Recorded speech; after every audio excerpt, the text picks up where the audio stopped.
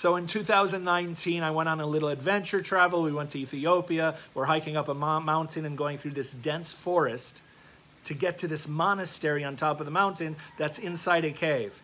Inside this cave is also a church, a very unique church, a place with some very, very old paintings and architecture.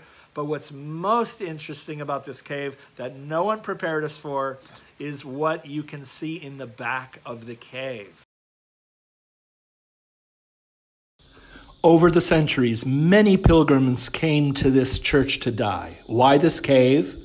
Part of the church was built with Jerusalem stone, and the real Jerusalem in Israel was under Saladin and inaccessible to Christian pilgrims.